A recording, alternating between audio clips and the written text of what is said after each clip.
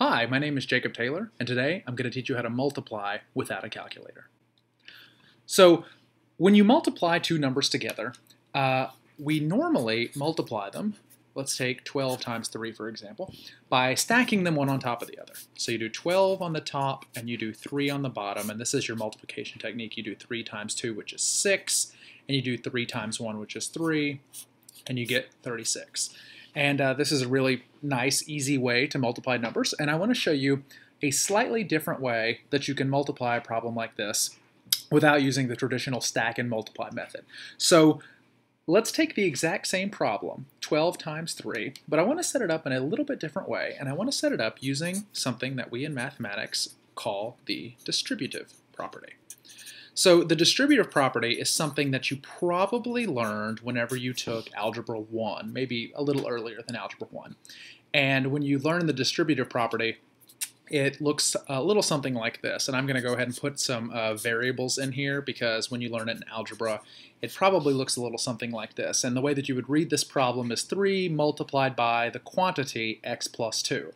What that means is this 3 outside of the parentheses needs to get multiplied by both of the terms that are inside the parentheses. So we need to multiply the 3 by the x and also multiply the 3 by the 2. So 3 times x is 3x. And 3 times 2 is 6, and we bring the plus sign down, our answer would be 3x plus 6. So the distributive property is used quite a bit in algebra. You may have even gotten really advanced with it and done something like this. And this is also the distributive property. This x has to get multiplied by both of these terms, and this 2 has to get multiplied by both of these terms. Your math teacher may have referred to this as the FOIL method. I do not like the term FOIL, but that may be a topic for a different video. You don't need to know how to multiply all these x's and things like this. We're not going to be doing any algebra with the distributive property. Instead, what we're going to be doing is just standard multiplication using this method. So let's go back to 12 plus 3, or I'm sorry, 12 times 3. Now, in order to set this up, you want to take your bigger number, which in this case is 12, and I want to split the 12 into two different numbers. Not just any two numbers. I want to split the 12 into two numbers that are very easy. Easy meaning multiples of 10. Multiplying by 10 is so simple. I want to multiply by 10 as much as I possibly can. Multiplying by 10 is really easy because if I did like 10 times 4, it's such an easy problem because you just do 4 times 1 and then add the 0 onto the end. So I want to multiply by 10. So what I want to do is I want to take this number 12 and I want to rewrite it as two numbers, and I want those two numbers to be multiples of 10.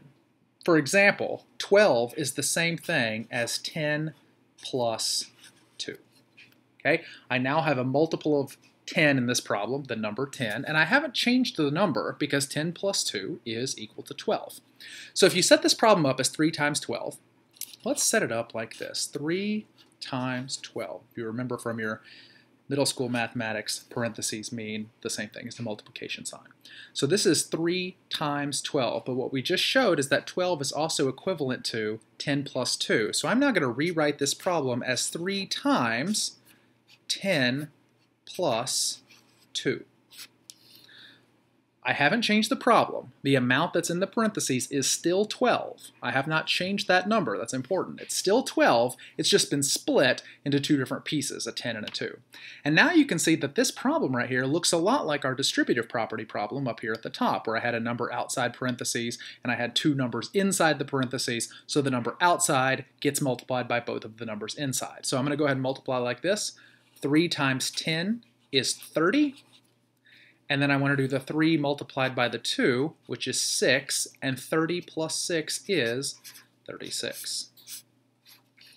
Now the reason I say this is an interesting method for multiplying smaller numbers, is that you can do 3 times 10 and 3 times 2 in your head, I hope. If you have the ability to multiply single-digit numbers, you can do 3 times 10 and 3 times 2 without using a calculator, and if you have a relatively good memory, you can do it without even writing anything down. If you can separate that 12 into the two different pieces in your head, you can multiply this without writing it down. So let's try another one. Let's try a little bit tougher numbers. Let's try something like 47 multiplied by 8. Okay, so the bigger number in this problem is the 47, and so that is the number that I want to separate into two different pieces. If I wrote this down with the small number outside the parentheses and the big number inside the parentheses, that's what it would look like, 8 multiplied by 47. And I want to pull the 47 apart into two different terms, one of which is a multiple of 10. It's really easy, at least in English mathematics, because the two numbers you should divide it into are right there in the name of the number. We say 47, those are the two numbers you should divide it into, 40 and 7, 40 being a multiple of 10. So I know that 47 is equal to 40 plus 7. Notice my first number is that multiple of 10 that I'm looking for. So if I rewrite this problem and I replace the 47 with a 40 plus 7, I can now use the distributive property to multiply these two together. And look how simple it is. 8 times 40 is very easy since 40 is a multiple of 10. I do 8 times 4, which is 32, and then I add the 0. Bring down the plus sign, and then 8 times 7 is 56. And then you can add these two numbers together. 320 plus 56 is equal to 376. And so I'm able to multiply fairly large numbers using the distributive property. You could stack them and multiply, but if you stack them and multiply using the old method, it's very slightly longer. I would do 8 times 7, which is 56. Carry that 5 over there. 8 times 4 is 32. 32 plus 5 is 37, and there's the 376. So you can multiply this way with a sheet of paper. It's probably 6 of one, half dozen of the other, but to multiply it in your head, or without a calculator, using the distributive property is a pretty quick and I think pretty interesting way to do it. I want you to notice whenever I multiplied these out, what numbers I said. I said first I do 8 times 7, which is 56, carry the 5, and then I do 8 times 4, which is 32, and you notice some similarities between these two numbers and those two numbers. 8 times 4 was actually 8 times 40, because 40 was in the tens column, so really that wasn't a 32, it was a 320, and I've got 320 and 56, which are those two numbers right there. So the distributive property is really cool for doing something like that, especially if you can keep two different numbers in your head and you're pretty good at multiplying single digits. This method also works if you have two-digit numbers. So let's say I've got 35 and I want to multiply by 64.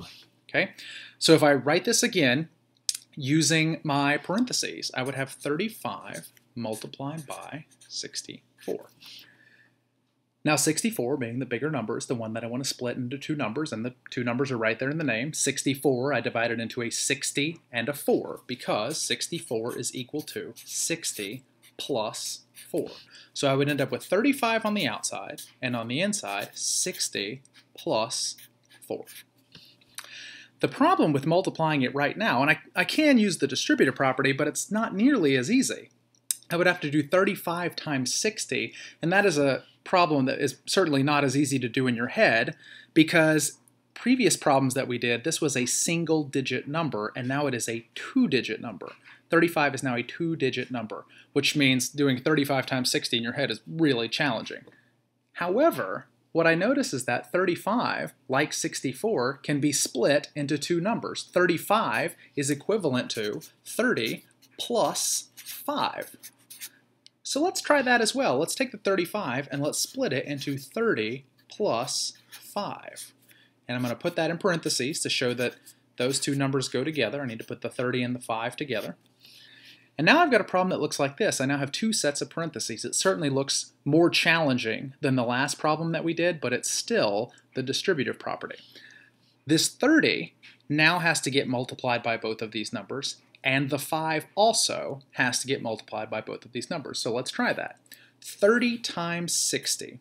It may seem as though those are two very large numbers that you can't add in your, or can't multiply in your head, but since they're multiples of 10, it's really not that bad. You multiply the numbers, 3 times 6, which is 18, and then you just tack the zeros onto the end. This number had a 0 and this number had a 0, so there's our two zeros. 30 times 60, 1800.